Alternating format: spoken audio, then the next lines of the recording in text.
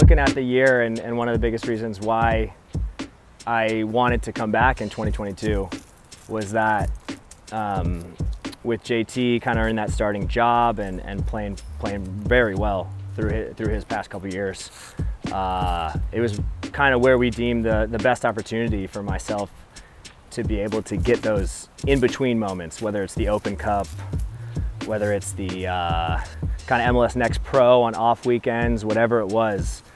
I felt that would be the best way, my wife and I felt that would be the best way for us to get some minutes and to kind of have a little bit more relevance again after kind of the years of being third or dealing with injury last year or all those type of situations. It definitely felt like this year having those opportunities at our disposal would be the best ways to get minutes, get comfortable, remind the fan base, remind everything like that, kind of the qualities that we have.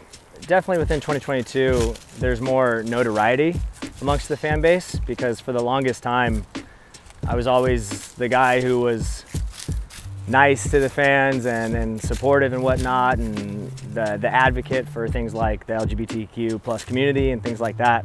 But there was minimal, obviously, game time experience, especially first team experience, because not many of these fans were the ones watching Reno. If you watched Reno, you knew everything about JT and myself before we ever played. But if you missed the Reno games, then yeah, besides the Manchester United half, I was relatively unknown amongst the first team fan base. And so it was kind of nice to be able to put minutes to a face after all these years. And I joked with it. One of the fans after the first Open Cup game came up to me and he's like, "Well, you didn't suck." And I was like, yeah, never did. Just obviously you guys haven't seen me play. So I think that was kind of a cool experience to be able to have these fans and even have these teammates and stuff like trust you just a little bit more after playing those minutes.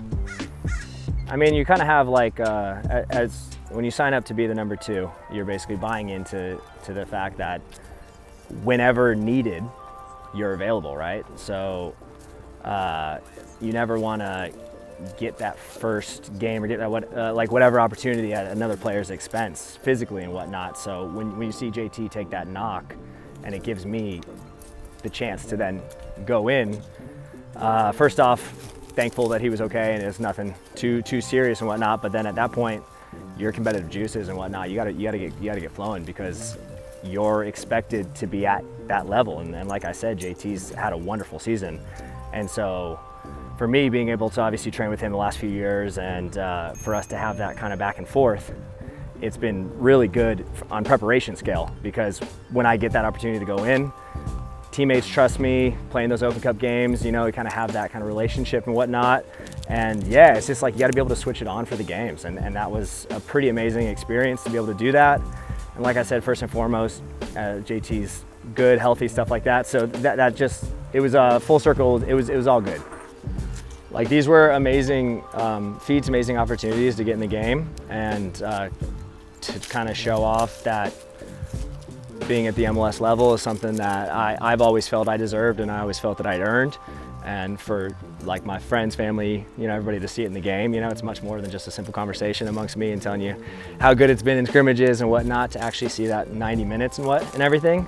It's been an amazing experience, and leading into future weeks, in the same way that JT supported me in these last 2 weeks and that I've supported him kind of the whole time that he's been playing and whatever, we're moving on, and that's the life of a goalkeeper. You make yourself as available and as ready as you can be for whatever the opportunity comes. And if that's more this season, it's more this season another time, but it's just operation as usual, the way it's been before, and just do whatever we possibly can to help the team get a win. And that's where we're at right now. And as we head into Dallas, as we head into these upcoming games, wins are our priority, as they should be, and that's everything we're thinking about.